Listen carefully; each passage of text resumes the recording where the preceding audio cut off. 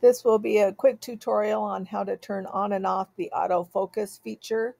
On the solar system and the scenery mode, the autofocus comes up automatically on the left-hand side of that screen. But in the stargazing mode, it doesn't come up automatically. So this quick tutorial is going to show you how to turn the autofocus, manual autofocus on and off in stargazing mode. First, you open the Seestar and connect, and then you're in the app, and this is what the main screen looks like. You're going to click on the stargazing icon.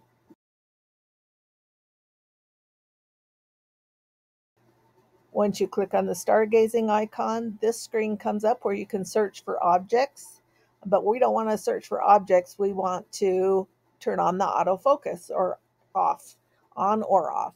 So we're going to click the button at the bottom that says skip.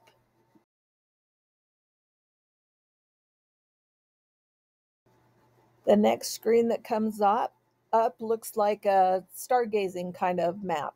But from here, we're going to click the three little red dots up in the top right-hand corner to open up some additional features.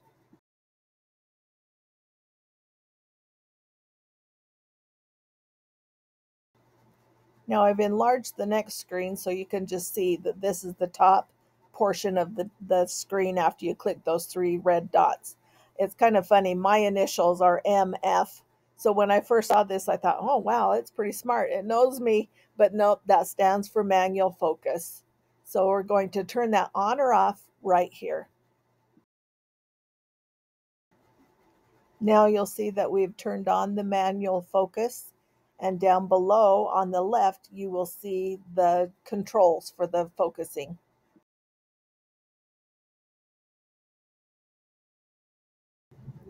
And this little feature here is a bonus gee whiz. Maybe you know about it, maybe you don't.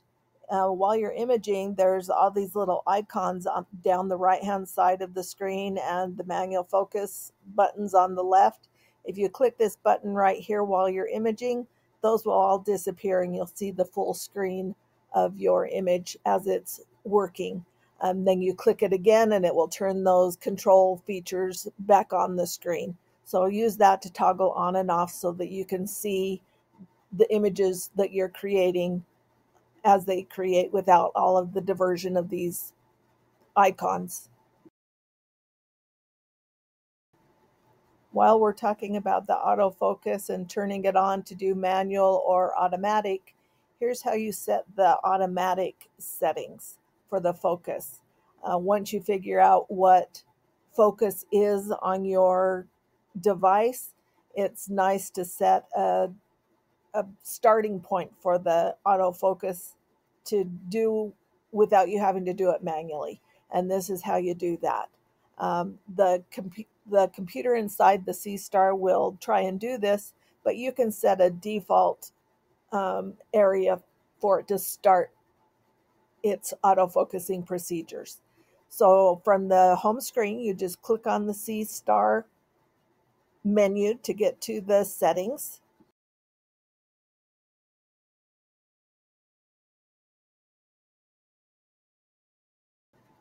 This is what the settings screen looks like.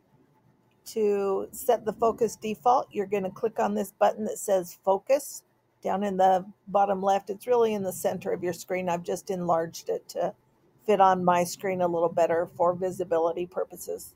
So click on focus.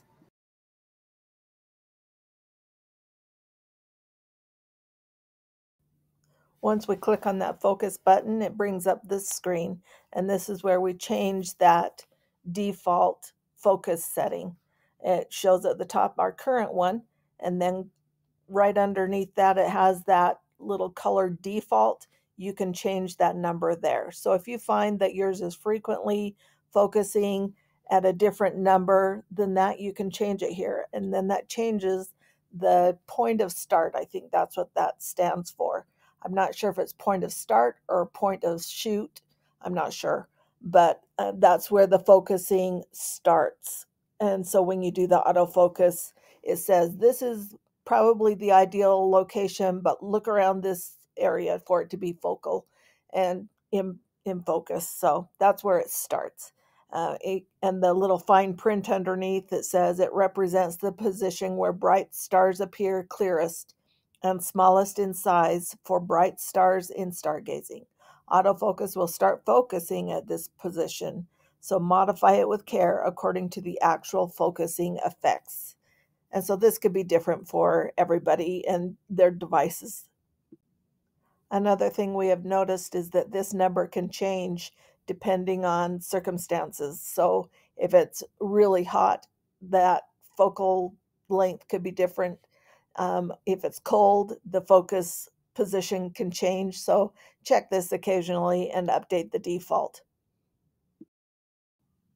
So once you've changed this default setting and you go back to stargazing, that's where the autofocus begins looking for its search. I hope I made that clear. It's kind of hard to explain, and recording is kind of hard. You have thoughts in your head, but they don't always come out of your mouth the same way you're thinking of them. So hopefully that was clear. If not, please send me questions and I'll try and clarify what I'm talking about.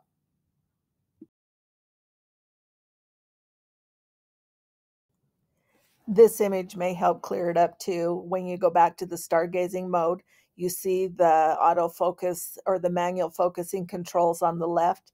There's a number right there in the middle, and that is your default number.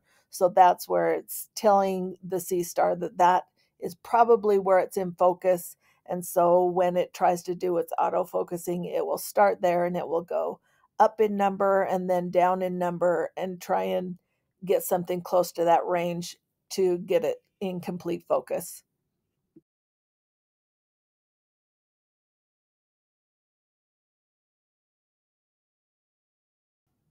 Here's another bonus tutorial. When you open that settings page where we clicked on the focus button, right above that is the volume level. So sometimes you put your Seestar out at night and it will tell you when something it is doing things like the object is in center and it's beginning to image. It will say that, and this is a volume control for that. So if it's happening in the middle of the night, you don't really want it to be loud and wake your neighbors up and telling them that you've centered an object in your screen. So this is where you can change the volume of that. You can even mute it so it doesn't make any noise at all. We do like to use it because then we can hear it while we're indoors controlling it. I can hear what it's doing outside, but there are circumstances where you maybe wouldn't want it to be loud, or you'd even want to have it on mute. So this is where you change the volume level.